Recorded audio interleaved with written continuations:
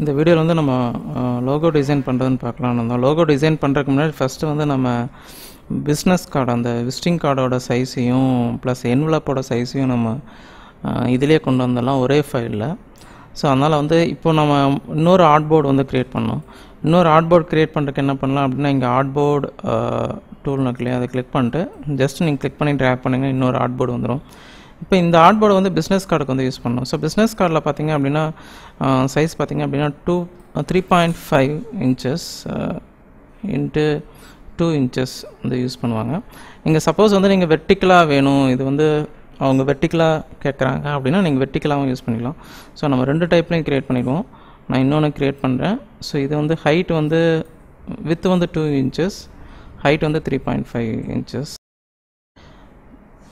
So 2 சைஸ்லேயும் நம்ம create பண்ணிக்குவோம். Okay, இது எப்படி டிசைன் பண்ணுறது, இது எப்படி டிசைன் பண்ணுறது நம்ம பார்க்கலாம். ஓகே, ஸோ நெக்ஸ்ட்டு பார்த்திங்க அப்படின்னா என்வலப்.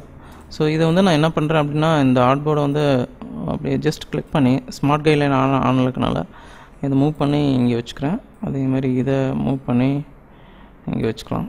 Okay right. நெக்ஸ்ட் ஆர்ட்போர்டு பார்த்திங்கன்னா என்வலப்.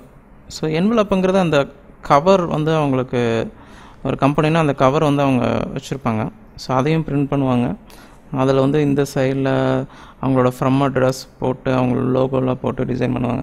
ஸோ அந்த கண்டென்ட்டுக்காக நம்ம அதையும் டிசைன் பண்ணி கொடுத்துடலாம். ஸோ நம்ம ஒரு கம்பெனிக்கு பண்ணோன்னா கம்ப்ளீட்டாக அவங்களுக்கு பண்ணி கொடுத்துட்டோம் அப்படின்னா அவங்க ரொம்ப சாட்டிஸ்ஃபைடாக இருப்பாங்க. நம்ம இது தான் பண்ணணும்னு இல்லாமல் எல்லாமே பண்ணி கொடுத்துட்டோம் அப்படின்னா அவங்க வேணும்னா யூஸ் பண்ணிக்குவாங்க. சப்போஸ் வேண்டாம் அப்படின்னா அதை யூஸ் பண்ண மாட்டாங்க. பட் நம்ம பண்ணும்போது நம்ம என்ன பண்ணணும் அப்படின்னா கிளியராக எல்லாமே பண்ணி கொடுத்துடணும். ஸோ இப்போ நான் என்ன பண்ணுறேன் அப்படின்னா, இதோட சைஸ் வந்து இங்கே மேலே கொடுக்கணும். சைஸ் வந்து இங்கே மேலே கொடுத்துக்கலாம். ஸோ 9.5 inches 4.13 என்வலப்போட சைஸ் வந்து நான் கொடுத்துருக்கேன். ஓகே, ஸோ இப்போ என்ன பண்ணுறோம், எந்தெந்த ஆர்ட்போர்டு வேணுமோ அதெல்லாமே க்ரியேட் பண்ணிட்டோம். இப்போ நம்ம நெக்ஸ்ட்டு பண்ண வேண்டிய மெயின் என்ன அப்படின்னா, அந்த கம்பெனியோட லோகோ வந்து டிசைன் பண்ணணும்.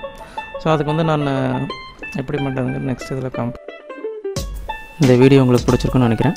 இதோட கண்டினியூஷன் வந்து நெக்ஸ்ட் வீடியோ வந்து நம்ம பார்ப்போம்.